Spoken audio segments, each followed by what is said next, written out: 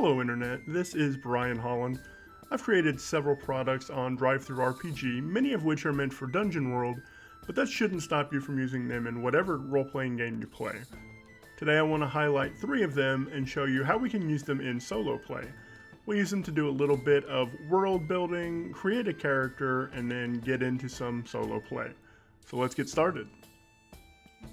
So we'll start with the campaign starter and roll 2d12s, red one for theme, and the white one for an essential element. We roll the dice and get a 10 and a 9, and our 10 gives us a theme of recent catastrophe, and the 9 gives us an essential element of the 2 largest kingdoms are at a magical Cold War style standoff after a Great War. Now this is already starting to sound a lot like the main plot of the Eberron campaign setting, and there's nothing wrong with that. That's actually my favorite Dungeons & Dragons campaign setting. But in solo play, I don't want to be playing Eberron. I like the idea of using that as a main plot, but I don't want to go into a lot of the intricacies that is the Eberron campaign setting. So I won't be using a lot of those aspects, but I do like my theme and essential element. Next we'll roll on the party dynamic table. We'll use the red die for the UR column, which stands for you are something, and we'll use the white die in the attempting to column, attempting to something. So we'll get a sentence that reads, you are escaped prisoners of blank, and that's really interesting. We can fill in that blank later. The 11 gives us that we are attempting to rescue an important person from blank. That's really cool also. We don't have to fill in those blanks yet, but we will go back and fill those in here shortly when we discover a little bit more about our character and the story. Also, you know, I said we are escaped prisoners, but we are doing solo play, so I am an escaped prisoner. And those blanks could stand for anything. That could be a person or a place, and we can just use our imagination to fill that in. The last table on the campaign starter is a trinket table. I'm going to add a third d12, a blue one, and roll them all so that we can read across and get a look, an object, and a theme. So we get 11, 5, 10, and that gives us a look of broken. The object is a piece of jewelry or a gem, and the theme is magic. Now is when we can have a lot of fun looking at all of our aspects and tying them together. We'll do some fun world building here and get to know not only the world, but our character as well. So first thing I want to take a look at is my theme, which is a recent catastrophe. I've already stated that I don't want it to be too similar to Eberron, so I think what I'm going to do is pull from the world of Warhammer. In Warhammer, a comet struck the world and destroyed a major city. And I think that can tie nicely with our essential element. The kingdom in which that city was destroyed thinks the other kingdom is responsible. Maybe they had some kind of magical bomb. No one knows. But, you know, you can pull this plot directly out of any of the Jack Ryan novels, I think, where, you know, one country is against the other and no one knows what really happened, so our character needs to get to the bottom of it to prevent a total, complete annihilation of the world, and I think that's a really fun aspect. It's a fun combination I've not seen in role-playing game before, at least not with other people, so this will give me an excuse to try it in a solo game. Now let's take a look at my background and quest. I have those blanks, and I think I want to fill them in with my Dungeon World Oracle deck. This is a print and play deck. Print them out, cut them. I've sleeved them in card sleeves in front of Magic the Gathering land cards. My first draw here is a blacksmith, statue, dragon whelp, which could be interesting, fisher, power stone, looks like it could be interesting. Got a sage, a dragon, and mystic, goblet, flesh golem. I do see some evil on those cards for the alignments, but I think I want to go with the power stone because I can tie that into my trinket as well, I think, if I'm clever. So let's take a look. So we have to tie this into our campaign setting, and what I think happened was both my character and the character who I need to rescue, let's call him a scholar, we saw the comet coming, and we were attempting to divert its course with this Power Stone. Unfortunately, we both got sucked into the Power Stone and were unable to prevent the comet from striking the Earth. And I think maybe once the comet struck, that's when my character was able to escape. And I think we'll be able to tie that into the trinket as well.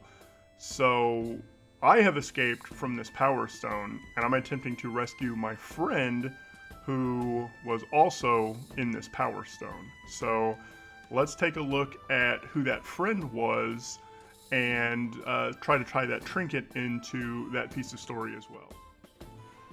So let's shuffle up and deal out some more cards. We want to find out who this scholar is. So I won't be looking at the person field, but I am looking for names and traits here.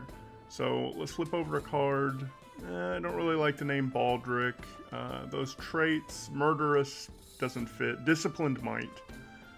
Mithralin actually sounds pretty neat. Homily, not so much. Resourceful is a good trait. Durga, Baldwin, don't care for either of those, nor gregarious and lazy.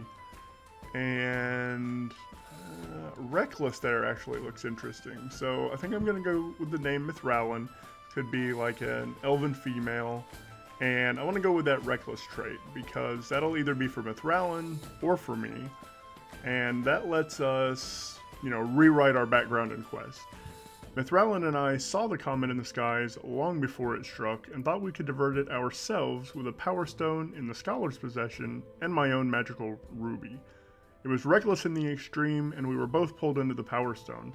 I was able to escape the stone with the help of my magic ruby, but it was split in twain in the attempt, and I was too late to divert the comet. Now the nations are gearing up for real war, and I must save Mithralin from the Power Stone so she can present the evidence of the comet.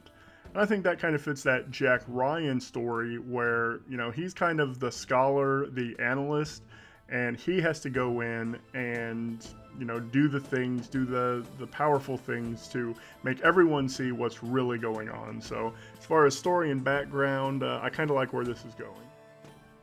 Now let's take a look at the Dungeon World one-roll generators. With the one-roll generators, you're going to roll each of the polyhedral dice, a d4, 6, 8, 10, 12, and 20, all together, and read through the different generators to have that develop a region, a dungeon, or a monster for you. And today we'll look at the region and the dungeon because I think that's going to get us a good start to our solo adventure.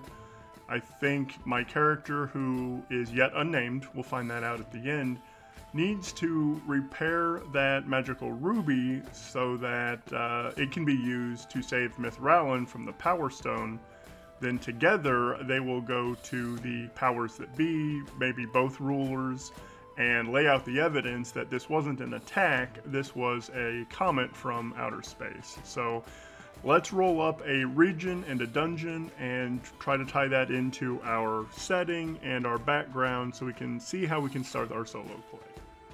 So let's roll on our region generator, and reading from the smallest die to the largest, we get a 1, 6, 4, 8, 4, 8.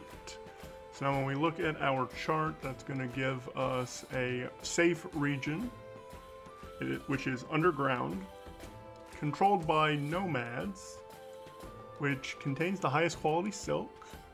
It has a city built into a cliff face, and clockwork beasts run wild. So that's a lot of fun. I think based on all of that put together, this is an underground region of gnomes. I have come here specifically for their help in either repairing my magic item or getting a new one so that I can help, rescue my scholar friend. So we have this, and I think they're going to give me some type of quest, which will be my initial quest, which is find a way to stop the clockwork beast from running around. I don't think they're dangerous, they're just kind of running around and wreaking havoc, and I think that'll be my first quest in order to get my magic ruby either, like I said, fixed or get a new one. So let's make one last roll on the generators, this time on the dungeon generator. Now we do have to separate our GM knowledge from our character knowledge because we as GM know about this dungeon, but our character does not. So again, reading from smallest to largest, we get a 2, 2, 5, 8, 7, 15. And that gives us a dungeon difficult to enter because there's a magical lock. It was built as a tomb or crypt. By nature, we'll say it was a cave. Something well hidden is here. It is mostly submerged, and there's a throne room in it. So we can use those in conjunction with what we rolled for our region and the rest of our story as well, and come up with an interesting dungeon to, fulfill this first quest on our way to rescuing our friend. So let's dig into that, and then the final step is going to be learning a little bit more about our own character. So I think what's happening here is a sprite probably stole the control device for these clockwork beasts from the gnomes, and he has hidden it away in this crypt, which is inside that city built into a cliff face.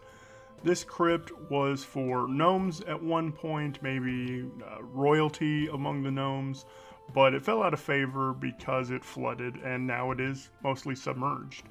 It has a magical lock because the sprite put it on there, so it wouldn't be easy for the gnomes to come in and get their device back. So I think he has taken this device, hidden it in the throne room of this crypt, and once our character solves that problem, the gnomes are going to help him with his main quest of fixing his magical ruby so he can free his friend. So going forward, the only thing we have left is to find out a little bit more about our character, and then we can start some solo play.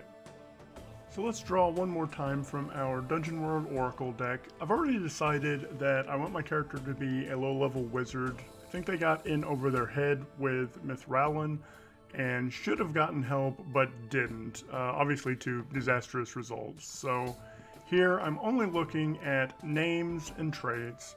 And among these, I think the trait I like the most is enthusiastic.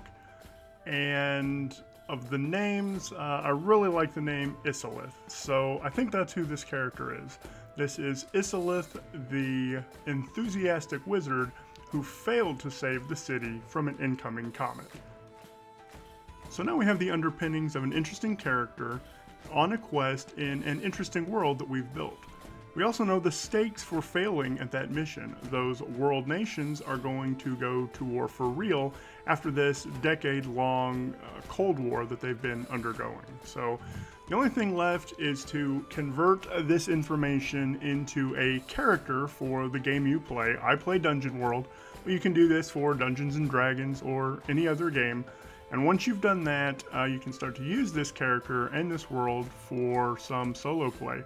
I'll briefly go into how I do that with my Oracle deck and with Dungeon World specifically, and then you guys can try it with your own game. Typically in solo play, you're interested in generating an Oracle result.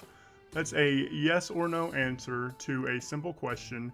Here I've included ands and buts on the end of those yes and no's, but you're always free to drop those. I have added them for some extra flavor when needed, but you can drop them when you want to.